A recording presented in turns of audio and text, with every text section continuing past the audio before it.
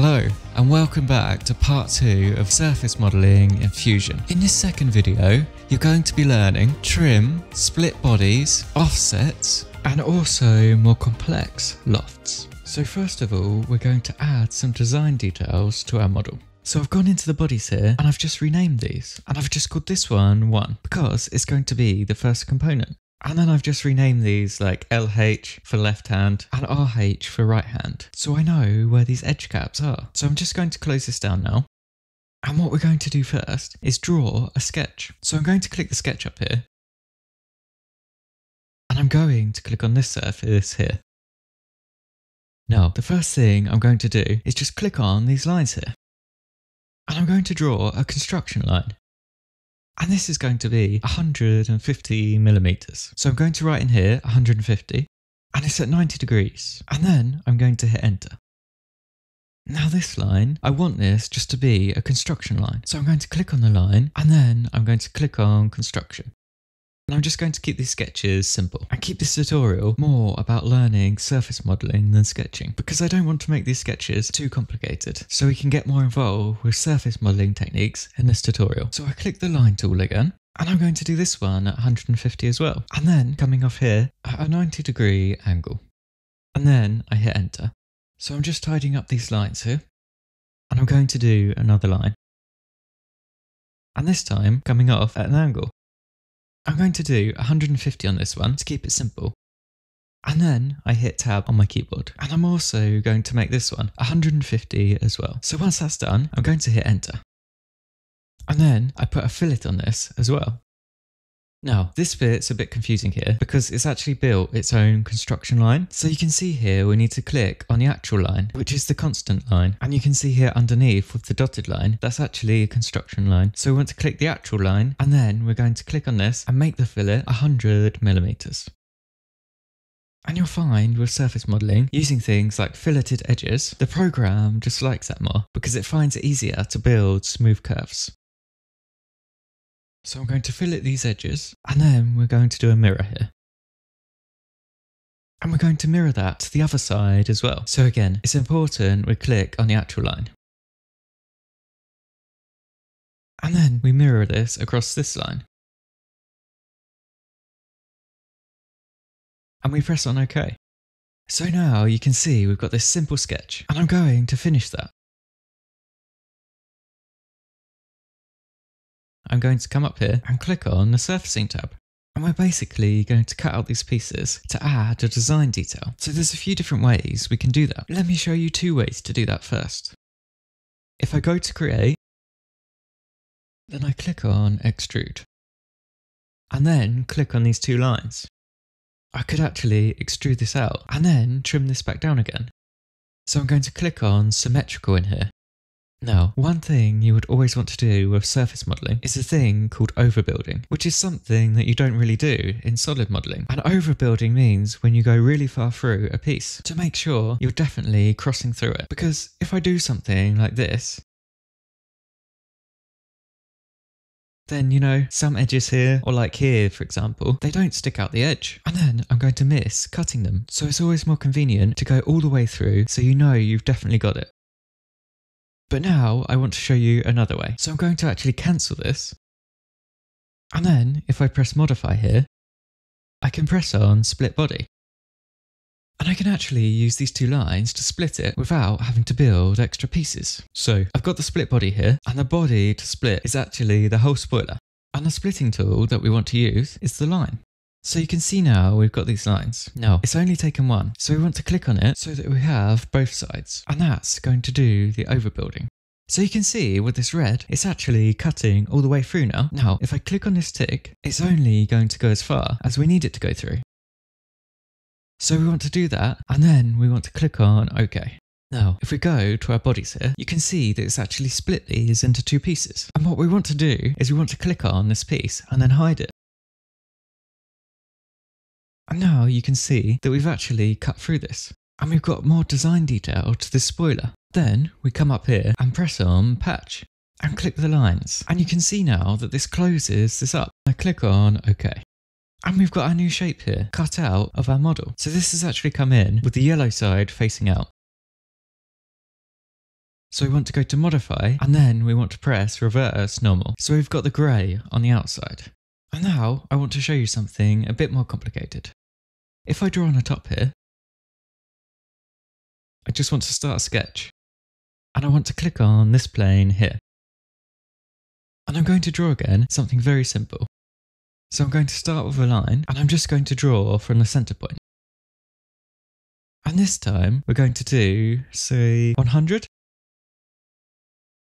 And then we're going to come across diagonally like this for another 100. And the angle, let's just keep that at 50. So you want to come out by 50 here. And then I'm just going to hit escape just to tidy up these lines so I can see where I am. And then I'm going to draw a center line coming down. So this can be slightly over, it's okay. And what we want to do is want to do 120, then click on this line so that we've built a center line. And then we just want to connect this back up from the point over to this point. And then we press escape to get rid of the line tool. And just add some fillets onto these edges. So 20? Yeah, 20mm fillets looks good. And then we hit enter. And I'm just going to click on the mirror, and I'm going to mirror this whole thing across.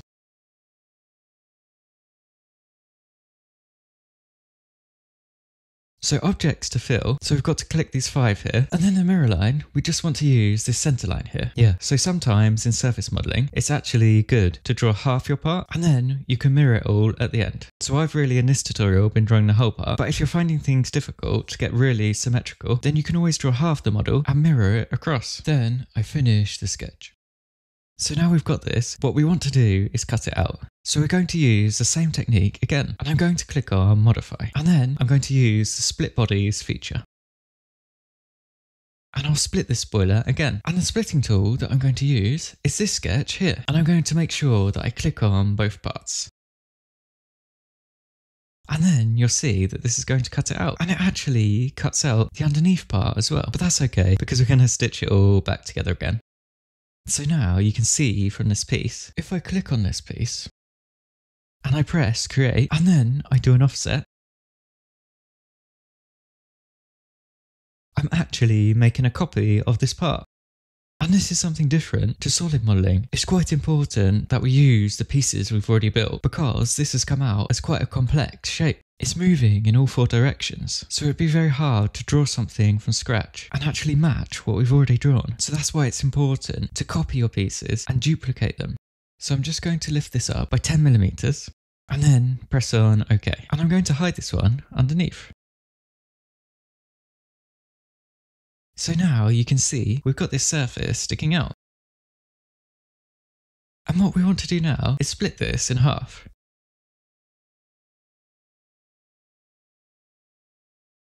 So I'm going to draw a line here on this plane, and I'm just going to add that to the center point. And then I'm going to come all the way up here and then draw this all the way through. And then press on escape. And finish the sketch. Now we want to split both of these parts. So I'm going to do the same thing again. And I'm going to split the body. I'm going to split this one and also this one. And the splitting tool I'm going to use is this one. So that cuts through both parts, and I'm going to press on OK. Now what I'm going to do is I'm actually going to click on this one and I'm going to hide it.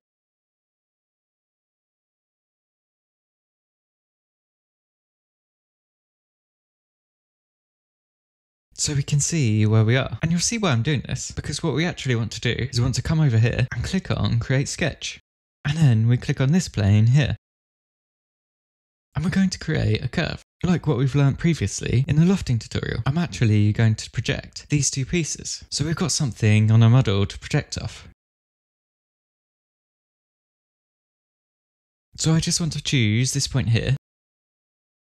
And also this bottom point here. And once I've got that, I'm going to click on OK. And you'll see why I'm doing this in a minute. Because if I go to the right here, and I've got these 2 points on the model, I'm going to use a fit point spline, and I'm going to click on that, and then I can lock this in at these purple points. So I'm just going to draw roughly halfway round. And then I'm going to draw on this edge here. And then I hit enter. And I'm just going to adjust this around a little bit, just to make it a bit smoother. And then I'm going to finish my sketch here. So now we've got this, I want to show you a more complex loft. And surface modelling is really about just cutting pieces out and really stitching them back together in the shapes that you want them to be in. So we're going to use these guide rails to guide the shape of the design that we want. So now we've got our profiles here. I'm just going to close it off and I'm going to choose this one. And then this one. And you can see that this is showing what I'm going to build as I'm doing it. And it's good to do this in order, just so the program can work it out, because you can see how it's trying to work it out as we go around, and it's just coming up with these funny shapes. But as we go around the model, selecting each one, you can see that it's slowly building the surface, and the program's working out how to do it.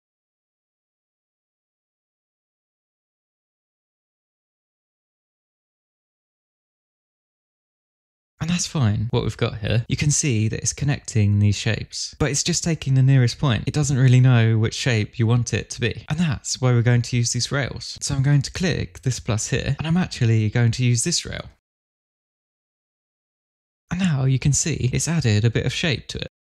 And you can use this to choose the kind of shapes that you like. For example, if you didn't want this one coming around here, you could add another line in and connect it up at different points and really have full control over how the shape looks. But for this one, we're just going to keep it simple like this. And we're going to press on OK. So we've got that, and I'm just going to re-show these again. So now we can see our whole model. And what I'm going to do now is click on Create, click on Mirror, and I'm actually going to mirror from this side, and the mirror plane is going to be this plane here. And then I press on OK. Join me in part 3, where we're going to be finishing off our spoiler.